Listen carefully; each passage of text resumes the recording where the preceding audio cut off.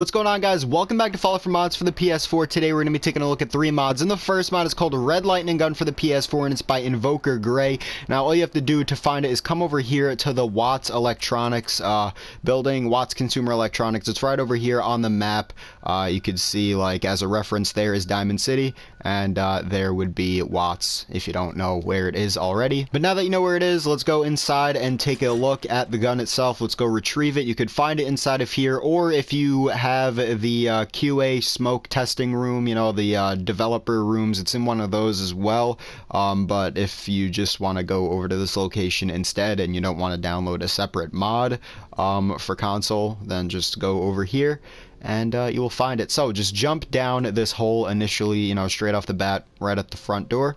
Jump down here, go through here, and this door will be locked. Yes, it is. Okay, go over to the terminal, open this up just like that.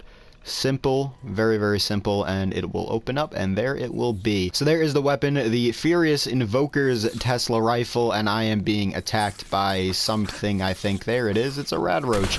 You are now dead, and I hurt myself, and the gun flew, and there. Alright, so there's some ammo over here. Tesla rifle, automatic barrel. Oh, no, that's never. Those are mods. I thought it was ammo. But now that we have the weapon, let's go out over to Diamond City, and we will test this thing out. Alright, so now we're here in Diamond City, but before we actually go ahead and kill people, I just want to show you guys the weapon itself, just a 360-degree view of the gun. It's literally just a red paint job on it. The same weapon you guys know and love. It's seemingly the same. Fires an electrical discharge that arcs between targets, and yeah, you can see the damage over there is 71, and all of the other stats right there. Now, we did pick up a bunch of weapon mods as well, so if you guys want to apply those, you can, but that's pretty much it. Let's use this, and let's screw up some people in Diamond City. In all honesty, I think it does look a little better with the red paint job. It's just, maybe that's just me. I really do like the color red, but if you guys like the color as well, you know, definitely check the mod out. It's really cool. I definitely like it. And I think you guys might like this one as well. But yeah, that's pretty much it for the mod. Literally just a retexture, so go check it out for yourselves. And yeah, that's pretty much it. Let's take a look at the next mod, guys. I will see you there. Alright, guys, so the next mod is called Coastal Cottage Overhaul Modern Villa, and it is by madrox. Now, the required DLCs for it are all of the workshop DLCs, and this is pretty much it. It's over here at the Coastal Cottage location, and it pretty much replaces the entire thing. Now, I'm showing you guys at night. Unfortunately, it is pretty foggy, but this is where you get the best effect of looking at it, because it has these blue lights on it, and it just, I don't know, it looks a little nicer at nighttime. Now, I'm just noticing this right now. Okay, so I think those are there, a part of the mod. I didn't notice that when I first saw this place, but either way, I did give it a look through. Now, this mod does state to not fast travel to it right away from downloading it on your first time here, because it may screw some things up with the mod, and that has, I'm pretty sure, happened to me. So we're gonna go through and I will show you guys what I mean by that. So this is the outside of it, and yeah, I do apologize for some of the things you are about to see. Obviously, certain things are not supposed to be here in this mod, but anyway, we'll get to that in just a second. So this is the garage area, and there is a lift that will come down to you, and there is a workshop here. If you hold down the touchpad, you will be able to open up the workshop menu and build stuff here and fill it up, because it's pretty empty straight off the bat. So yeah, you'll be able to fill it up with things that you would like to fill it up with. Now that's the entrance right there to the main area, but we're gonna go over here first, and you can see that there is a what is this, a recruitment beacon right there. And that is the room where the workshop is in, and there's a bunch of other stuff inside of there. We'll get to that in a little bit. Now let's go down over to here. So around this area, down these stairs, you can see there's an empty, like, patio area, and there is a button right here to the waterfall. It turns it off and back on again. Now, the mod author said that you could turn this off if you would like to, and there's one inside. I'll show you guys in a second. And you could turn them off if there are some frame rate issues. You could just see if maybe that will fix it. So that's there just in case, but I think it really looks nice with the waterfall on anyway, and I haven't really noticed too many like frame rate issues in here anyway. So over here there is another open area. You could maybe put some chairs down out here, you know, do whatever you would like to do out here, but that's pretty much it for the outside for now, at least. We're gonna go inside. And I really love these doors. Now you're going to notice this a lot throughout the house. These doors that just slide up. It's really awesome. And I wish a lot of other player homes or just mods in general, whatever, would use them. But you can see in here now, I've gotten rid of a lot of the debris that's in here, and maybe before you download the mod, you might want to come here to this area and just clear out the debris, because you can see there is, like, you know, some shrubbery sticking through the ground, and as we go through, you're gonna see, like, well, first off, there were some raiders in the area as well, so they spawned in the house. I don't know if that was intentional or just because I didn't clear it out beforehand. But anyway, you can see there's some vines over here, and I do apologize for that, and there's some other stuff later on that you're gonna see. But yeah, I do apologize for that being like that. I screwed it up. I tried fixing it, I just don't know how. I've tried reloading, reordering it in my load order, but I don't know. I screwed it up. Hopefully you guys don't have that issue. Anyway, that's pretty much that. So over here you can see there's a button for the fireplace, and you can turn that on. Looks really nice. And then over here we have some firewood. You could scrap it if you want, but I just decided to leave it because it looks really nice. You know, I like that fireplace right there. And this is the living room. Is this? Yeah, no, there's no button there, but there's the living room. We got the TV over here, and there is a door right around here that leads just outside to this little balcony area. You can get a good view of the outer area right over there. Again, excuse the fog, but going inside again, let's take a look at the rest of the place. So we'll get to the kitchen area in just a second, because there's something really cool with that area that I would like to show off last. But over here again, there is a waterfall you could turn on and off if you would like to. I'm gonna leave it on. Looks really nice. Then going in over here, we have the bathrooms. And there's two of them again with the cool sliding doors. Now you're going to notice over here, unfortunately, we have some debris sticking through again, and I do apologize for this. To show it off like this, it's really annoying. I'm sorry that you're not really getting the full effect of what the mod is supposed to look like. I would imagine that this is not supposed to look like this. So again, I do apologize for this. I couldn't scrap this or get rid of it. I was able to scrap a lot of the debris that was initially inside of here. Once again, I do apologize for this, you know, dirt and whatnot being inside of here. But if you guys do manage to get rid of that and not have this issue when you are here on your own playthrough, you could press this button for the pool to open that up, and you can go for a swim inside of there. And not only that, but there are lights over here that you could turn on, and it's sort of like a fireplace on the wall, which looks really, really nice in my personal opinion. But you can go down here and swim around. Again, there is, in my unfortunate case, there is some debris down there, but I do apologize for that.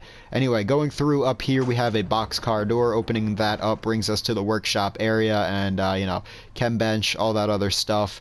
So that's pretty much that, and there is a door actually right here, leads to the outside. Not much really to it, just some garbage cans, and you know, you could walk around out here. But yeah, that pretty much leads around to this side over here, and yeah, let's go back through the interior over here. With this door. Okay, there it goes. So this loops back around, and there are some stairs over here that lead around to an overlook of the pool. Going up these stairs, we could see that there are some more rooms. So let's take a look at this. We got this room over here, which seems to be a sort of master bedroom, or maybe like a workspace, but with a bed in it. I don't know. But we got a like office desk right there, and a tree. Again, I'm sorry. And then there is a pinball machine, which I've never seen in this game before. I don't think I've ever, at least I don't remember seeing a pinball machine in Fallout 4, so that's pretty cool. That's over there. And we got some beds over there as well. And then going through over to here, we have a bathroom. Now, this bathroom really gives me the vibes of a, like a BioShock place. Just, I don't know, it looks really cool. I really like this touch. Just the bathroom really reminds me of BioShock for some reason. But anyway, going through to the rest of the place, we have this room over here, which is the master bedroom, seemingly at least. It's a very It's pretty open, and then you have the big TV hanging, and if you activate the television, it doesn't seem to do anything. But yeah, that's pretty much that. And then we have this overhang right over here. Gives us a nice view of the ocean if there wasn't any fog. So then going out of there and into the rest of the place, we could see that there is another room over here that you could build in, and don't worry, you will not fall. There is glass protecting you right there. It just gives you a view down to the bottom level, and yeah, that's pretty much that. We have a walkway over here again to see out this side of the house. So that's awesome. And then going into here, we have another room which leads out to the same, pretty much the same thing, but on the other side. Now exiting these two rooms over here, we have this door which gives you a free set of X01 power armor for yourself, and there is the deal breaker mini nuke launcher right there, a Fat Man, if you will. We'll take those and we'll try that at the end of our tour of this place, but that's pretty much that for over here. Now going down into the kitchen area, this has to be one of the coolest things about this mod. I really do like it. Now you can see there is a button right here that says party button. When we press this button, it literally turns it into a party room. You can see that this table over here comes out, and this area opens up. There are speakers that are on, and there are, you know, the radios playing, and we have a little bar going on. It looks like a nightclub in here, and this is really awesome. I really like this. You can see that the curtains close, and it just looks all dark in here, and really cool. Looks like I'm ready to go to a rave or something like that. But you could close it again just like that, and I'm kind of tempted to jump in there, but I'm not gonna. And here is the deal breaker. This is the weapon we literally just picked up. Let's try it out, I guess. So here we go. Let's shoot it at the window. See what happens. And yeah, just looks like a pretty standard mini nuke. It actually looked like there were a few other explosions there. Hold on, let's try that out again. Hold on, let's shoot it at, like, the ground over there. It looked like there was a bigger explosion. Or maybe not? I don't know. It seems to be the same. Nothing too different, but yeah, that's pretty much it for this mod, guys. I really do love this mod, and to see it get filled in, if anyone, you know, I'm sure many of you guys have played with this mod. Maybe if you're watching this, maybe you haven't, I don't know, but I know a lot of people have probably used this mod already and filled it in, and it made it look really nice. And once again, I do apologize for, you know, showing it off with such a you know, all the debris there and whatnot. It's obviously in an eyesore, but I couldn't fix it, and I do apologize for that. But anyway, guys, that's it for this mod. Let's take a look at the next one. I will see you guys there. Alright, guys, so the last mod is called Shezrie's Fenway Apartment, and it is by Shezrie. And now to find it, all you have to do, go over to Diamond City and walk from there over to this blue door, and it has its own custom map marker. Just go here, and you can go inside of the Fenway Apartments. So let's go inside and check it out. So now that we're inside, let's go up these stairs and take a look at this place, which has to be one of the best player homes that I've seen in a really long time, and you will soon see why. Now, I am a big fan of static objects being inside of the player homes, and you can see that there's going to be a lot of that in here. You can see when a static object, if you don't know what it is, I'm sure most of you guys know, but it's pretty much you can bump into things and they won't go flying off the place. You can't pick them up or anything, and I love that because it gives you more decoration, and it makes it so that things are a lot safer on your shelves, and I really do like that. And it's going to come into play a lot over here, so you're going to see a lot of it. And so just going through, this is what the place is. Now, there are a lot of fully labeled storage areas, and you're going to see that we have stuff for Instamash, mac and cheese, sugar bomb, yum yum eggs, everything. We have mute fruit, melons down there, razor grain, everything.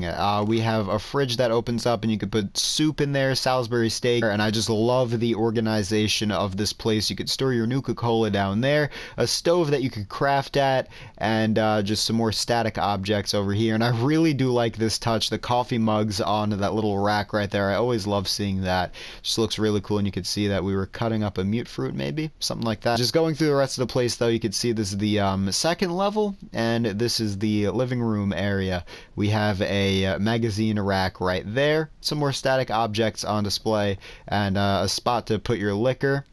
So that's awesome right there. And a radio, you could turn that on. And going up inside of here, we have the main bedroom, so more storage. There's a trunk right there. Could put some stuff inside of there. And going into this room really quickly, we have the bathroom.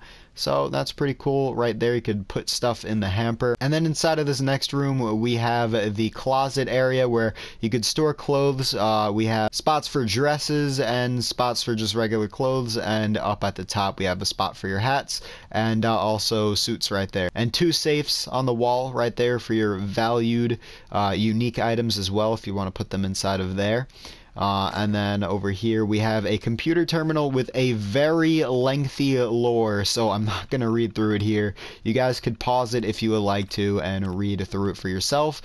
But this is a very big backstory on the place, and it's a good story. If you guys want to give it a good read through, you can pause it right here. So there you go. A little bit more move-in day, some more stuff like that. Success. There we go. And the next one. And there are a few more. One more after this. And we are done. So there you go. Just read through that if you would like to. And yeah, so that's pretty much that for over here. We have some dressers. And going up to the final floor in the attic, we have this area. Now, this area is one of my favorite, and this spot makes me want to make this my player home the most. I just want to make this my personal player home just for this reason, and we're going to take a look through. So we have a spot to store all of your armor right there, and there is a weapons workbench, a trunk right there, armor workbench, power armor station, and then going over here, we have spots to put all of your rifles, shotguns, melee weapons, miscellaneous, plasma, energy, pipe, pistols, and then a themed storage for grenades, mines, mini nukes, and nothing down there. I thought that would be something. But we have spots for themed storage spots for ammo. You can see 44 rounds, all of that stuff. Shotgun shells, 5.56, all of that. We have spots for your missiles, plasma cartridges, cryo cells, gamma rounds, fusion cells, flamer fuel. We have a bobblehead stand right there, chemistry station, and over here we have everything from herbal remedies to Radaway to all of your chems. We have Comex, Buff Out, Day Tripper, Med-X, Psycho, Mentats, Jet, all of that. Just themed storage, and it's amazing. One of my favorite player homes I've ever shown off. I just noticed this right now. You can see it says drugs right there as a sign.